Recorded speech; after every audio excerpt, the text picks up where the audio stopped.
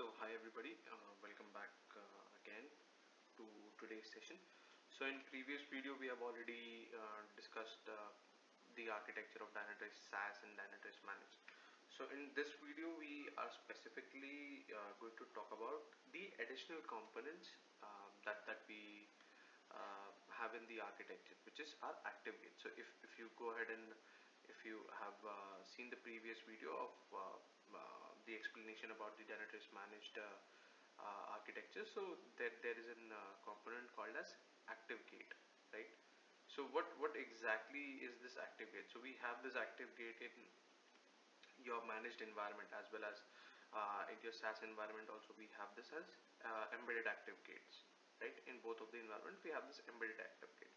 So what exactly is an ActiveGate? Why is it so like we require an ActiveGate? So these are the questions that we will come across in today's session, right? So I'll quickly go through what exactly is the ActiveGate. So I'll just drop a link for all of these documentations in the comment section below. You can have a look, as well as if you need any more things that you feel like I should discuss, you can put that also in the comment section. So ActiveGate is basically a kind of a proxy between OneAgent and the Dynatrace server, right?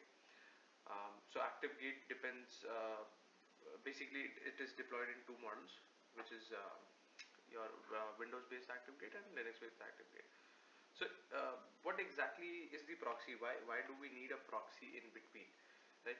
So the whole sole point behind an ActiveGate is that I just want to securely transfer the data that I have from my Dynatrace OneAgent to the Dynatrace server. So previously ActiveGate was also known as security gateway, right? As we can see, the ActiveGate was also known as security gateway, right? So right up, I'll also go ahead in the architectural aspect as well down the line, but just to give you an overview, it is just for the sake of proxy. It just acts as a proxy between OneAgent and the Dynatrace server, right? So this is the architecture that I have, right? So basically we have two kinds of ActiveGates. We have an environment ActiveGate and we have a cluster ActiveGate. So if you are going ahead with Dynatrace managed, right, then there comes in the cluster ActiveGate. But if you have the SaaS solution, so you will not be getting this cluster ActiveGate, you will just be getting the environment ActiveGate, right? So in the next video I'll be discussing about why do we need cluster ActiveGate, or why do we need environment ActiveGate, and I'll be discussing the differences between both of them. But for the time being we'll just stick to the ActiveGates, right? So we have these ActiveGates. So these ActiveGates, why exactly do I need an ActiveGate, right? So basically if you can see from the architectural perspective, right, so my OneAgent sends the data to my ActiveGates, right? So different ActiveGates perform different kinds of activities, but we'll discuss that in the next video. But basically just to route the data that is coming in either from the agents or from a agentless monitoring or mobile monitoring or any kind of external content. I've just highlighted that.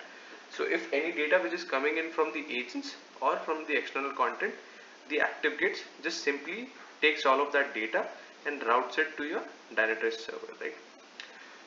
So why exactly do I need to install an ActiveGate? So what is the purpose behind installing an ActiveGate, or why do I need an ActiveGate, right?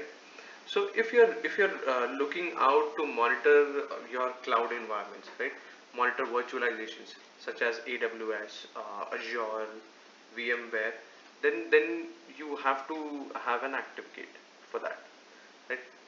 If you want to limit the number of firewall changes, right, then you have to have an ActiveGate, because if you will not have an ActiveGate, then all of these OneAgents need an outbound communication to your Dynatrace server, right? and you cannot go ahead and if your data center is in different location and your Dynatrace server is at different location, then you cannot just punch in holes into your firewall very often, right? So that is why we just install a single ActiveGate and we punch a single hole in the firewall, which makes the connection to the Dynatrace server. So if you want to reduce the amount of changes that you are going to do in your firewall, right? So that is why you need an ActiveGate for that. As well as if you want to do the load balancing for an agent. So when we talk about a bigger environment, right? When we talk about the environment which has kind of a large deployment, more than 100 plus agents, right? Then in that case, for load balancing, we require an ActiveGate, right? So that is also suggested. If you have a large environment, then the ActiveGate is must in order for the agents to have a load balancing on them, right? Also, the ActiveGate lowers the amount of bandwidth consumption by 30%.